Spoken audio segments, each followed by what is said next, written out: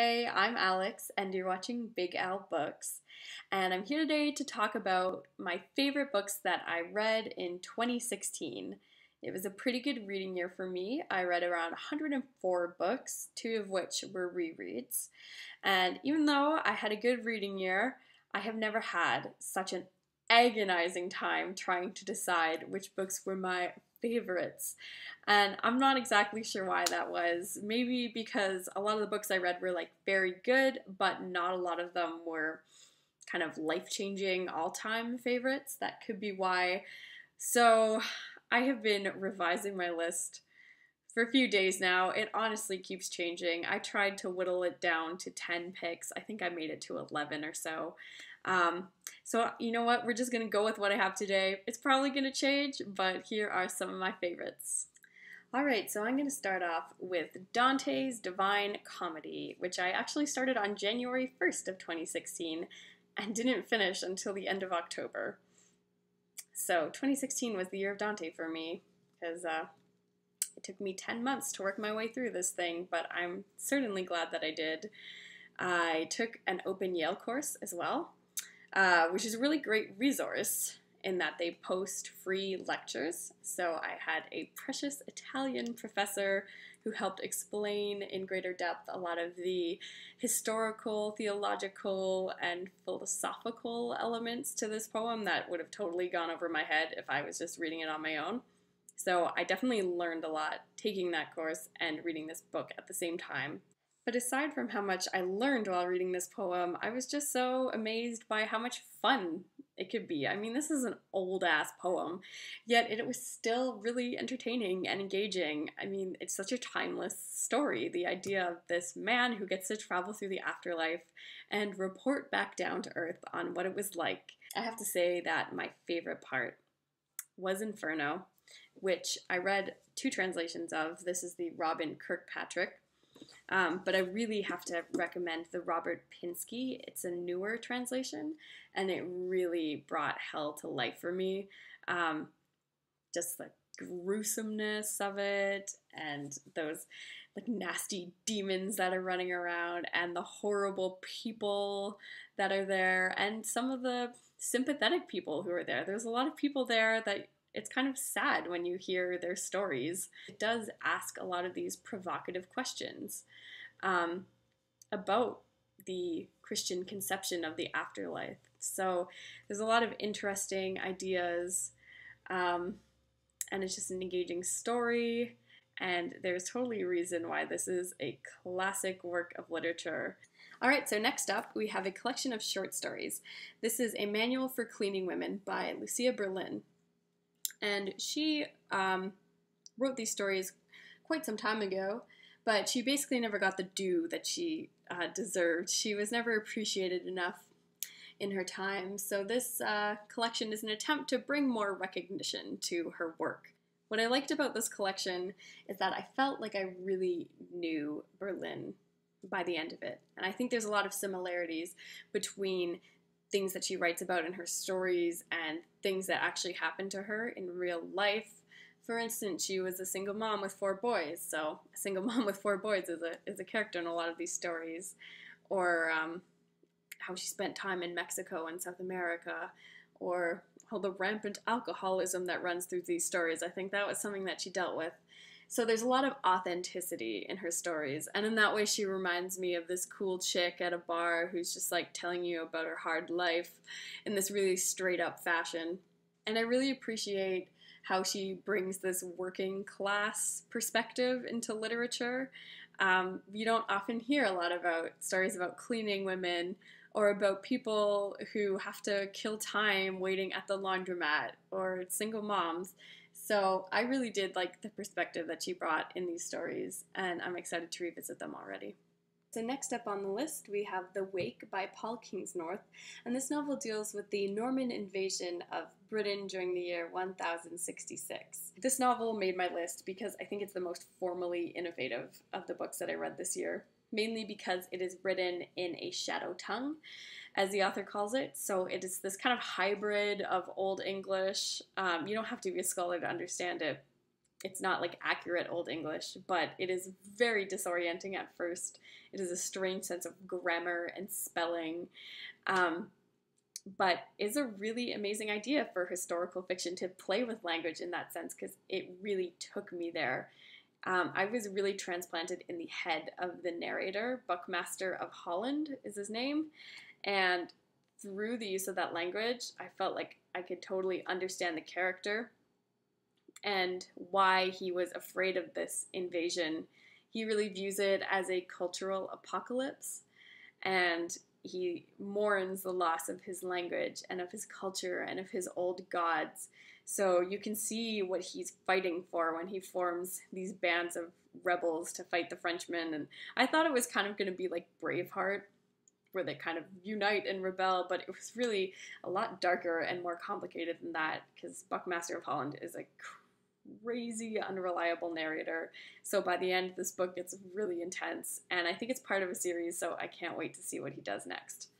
It's hard to get into at first, for sure, but if you get into the Shadow Tongue, the payoff is really worth it in this novel.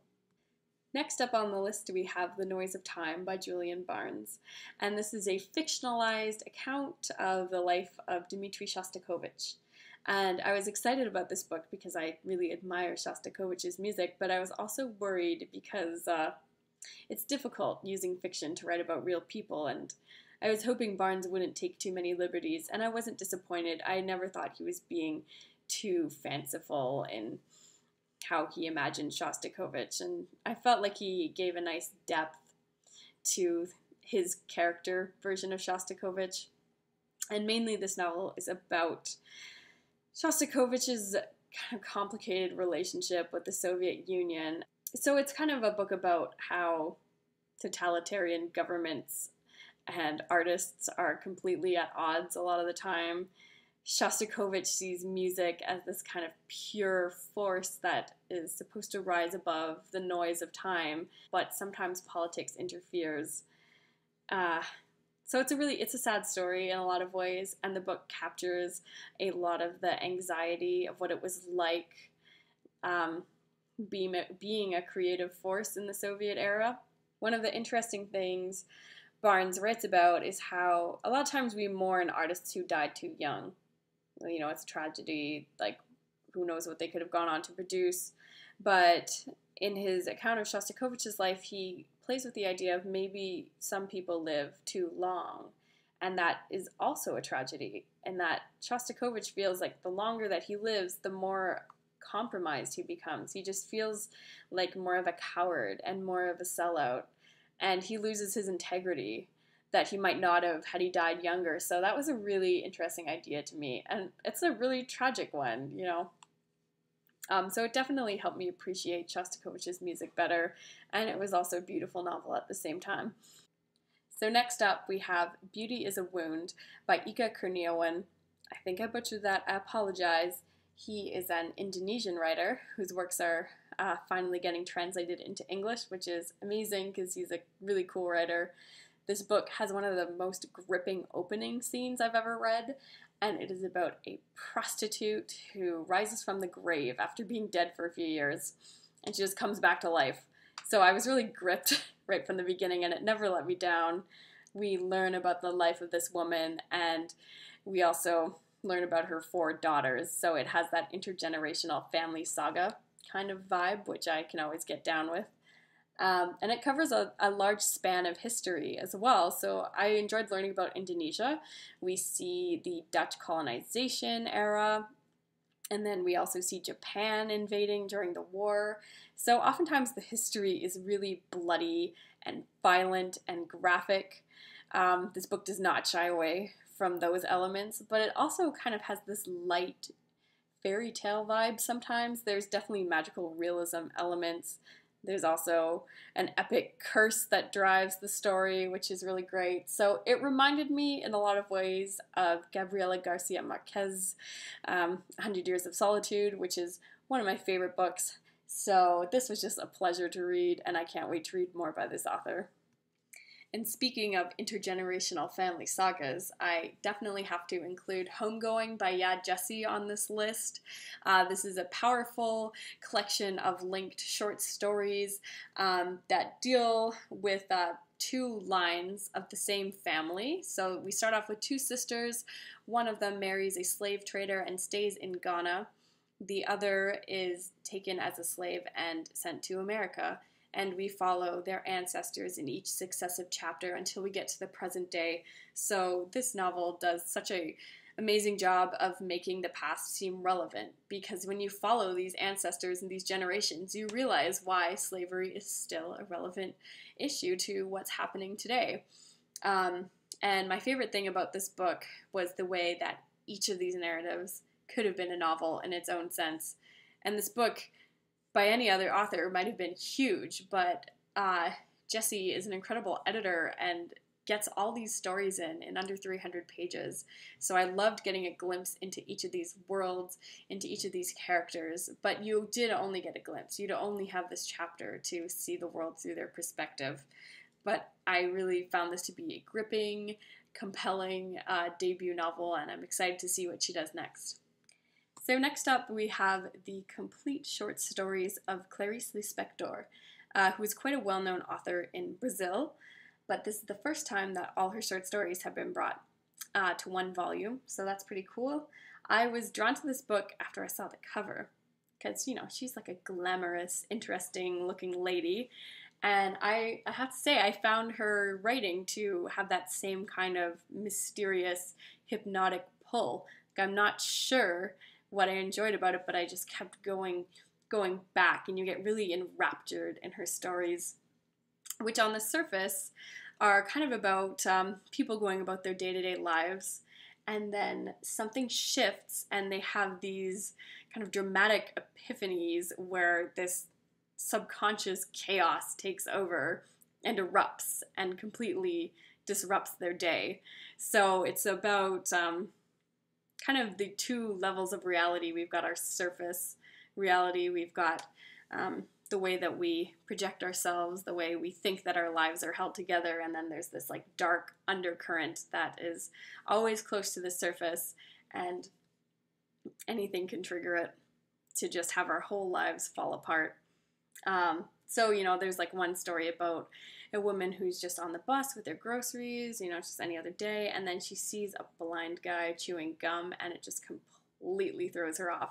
So they're like mysterious stories like that just like challenge the way that we view the world. Very interesting stuff. I am so grateful I found Clarice Lispector this year, and I'm excited to dive into more of her novels next year. Our next novel is A Fine Balance by Rohinton Mistry, and this novel's on the list because it was the novel that made me feel the most emotional out of all the books that I read this year. This novel really gutted me.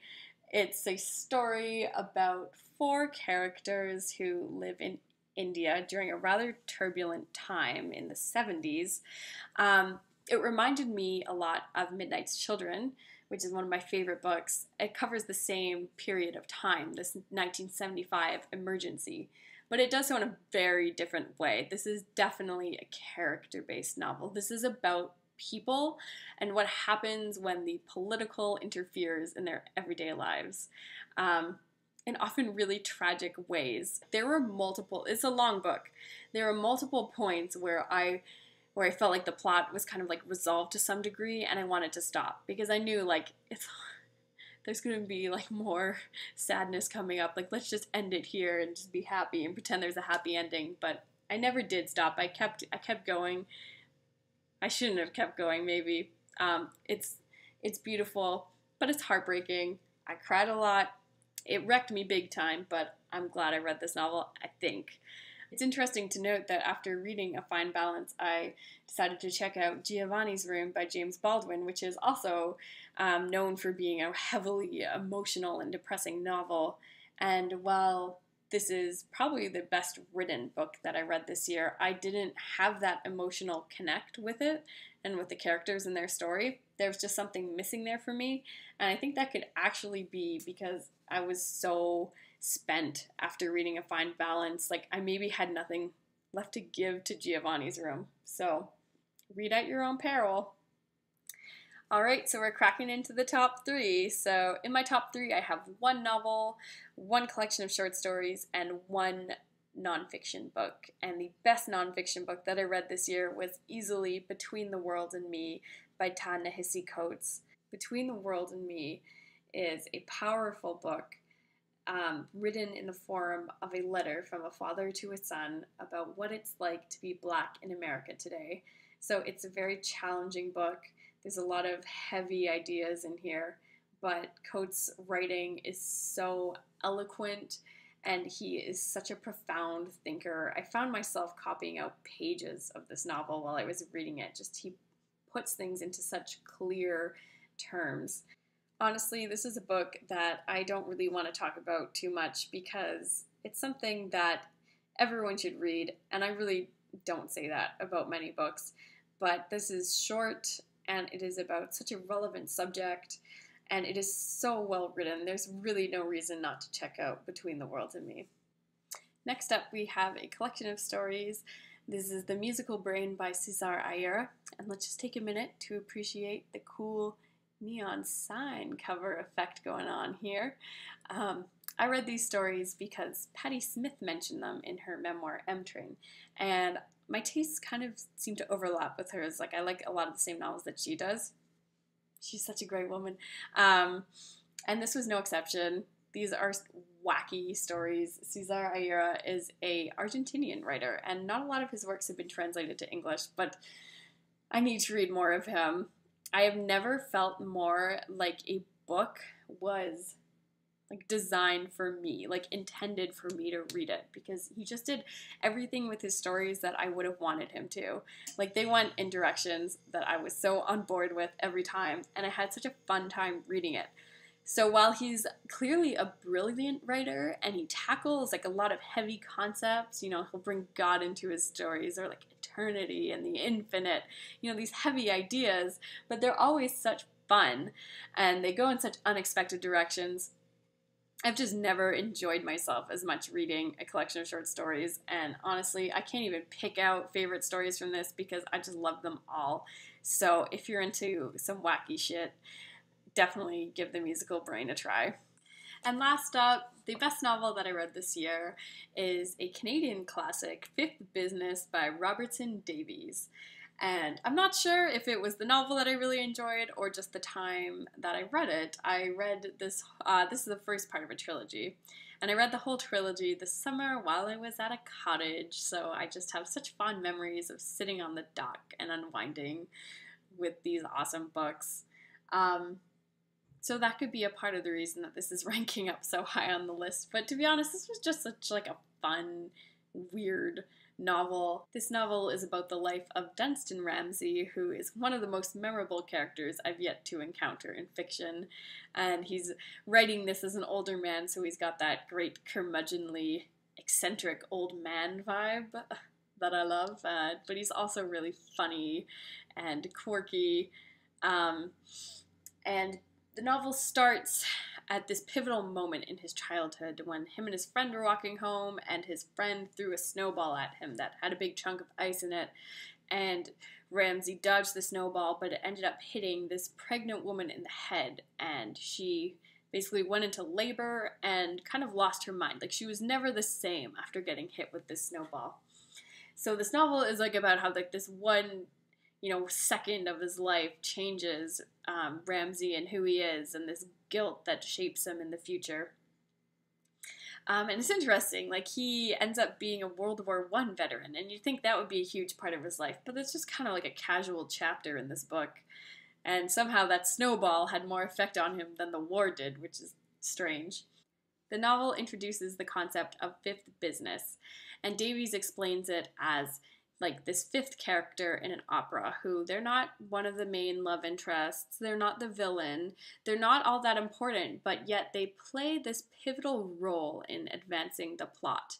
And this is how Dunstan Ramsay views himself. He sees himself as fifth business, which is interesting because oftentimes we view ourselves as the protagonists, and the heroes in our own stories because that's how our perception works.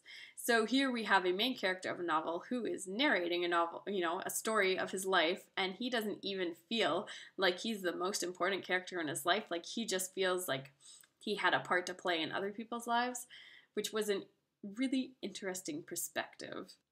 The plot of this novel is often pretty rambly, but I just enjoyed Duncan Ramsey's narration so much that I didn't really care like what was happening or how it unfolded, though it did definitely pick up and build to a really dramatic finish by the end. I can't exactly put my finger on exactly what I liked so much about this novel, the tone or the narration or the characters, but I just had such a great time reading it, and I can't wait to revisit it again in the future. Okay, so there you have it. Those were my painstakingly chosen best books of 2016. Honestly, I could make this video again next week and it'd be completely different, but whatever. I'm not going to do that again. We're moving on. 2016 is over. Please let me know in the comments if you read anything amazing this year. And here's to hoping for an even better reading year in 2017. Thanks for watching.